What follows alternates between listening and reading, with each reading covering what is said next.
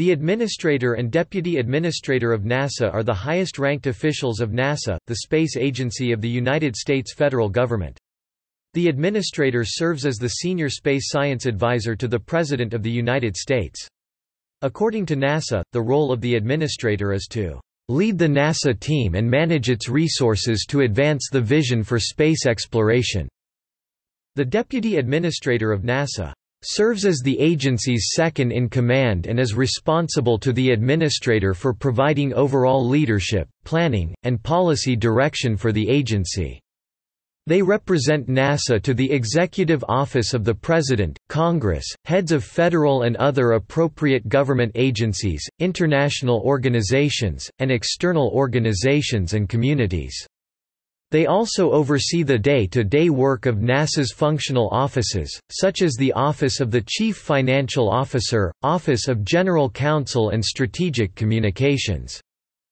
According to NASA, referring to Shana Dale, the first administrator of NASA was Dr. T. Keith Glennon. During his term he brought together the disparate projects in space development research in the U.S.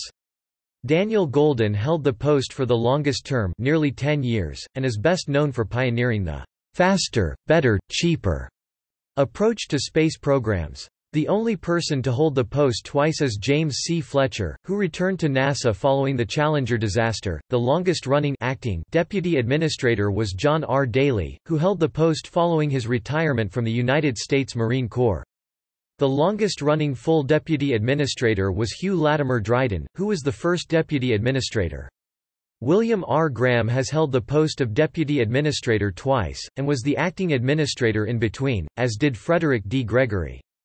Dr. Daniel Mulville served as the acting deputy administrator twice, and was acting administrator in between. The current administrator is Jim Bridenstine, who was nominated by President Donald Trump on September 1, 2017.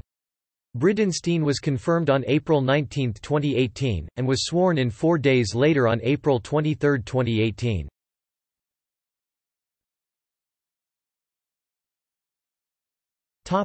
Administrators. Status.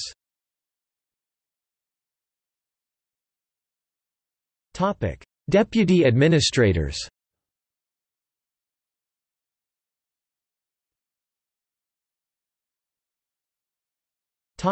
Line of succession.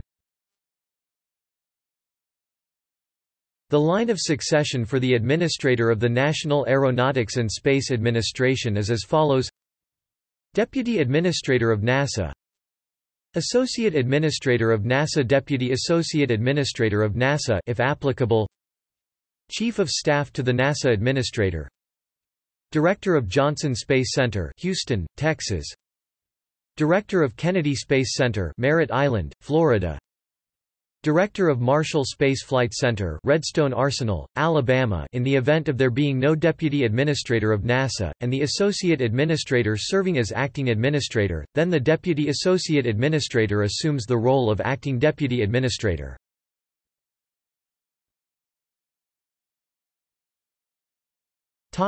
See also: Chairman of the National Advisory Committee for Aeronautics, NASA Chief Scientist.